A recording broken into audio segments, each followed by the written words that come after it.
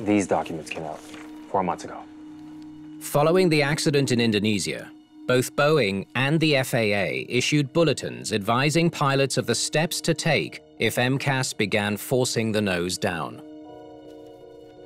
The documents advise pilots to follow the existing procedure for a malfunctioning trim system and disengage the autopilot, set the stabilizer trim switches to cutout,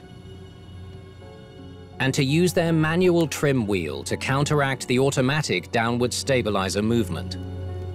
Boeing and the FAA felt that the airworthiness directive was all pilots needed to be able to recover from what they thought would be an extremely rare event.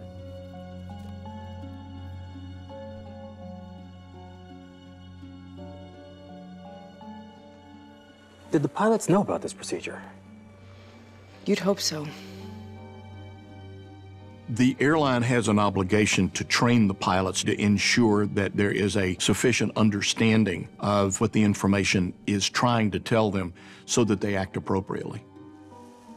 We incorporated the Boeing bulletin into our flight manual.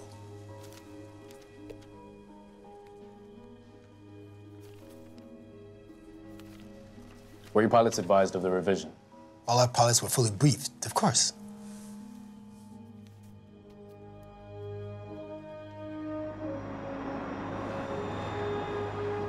The pilots of Flight 302 knew the procedure for disabling MCAS.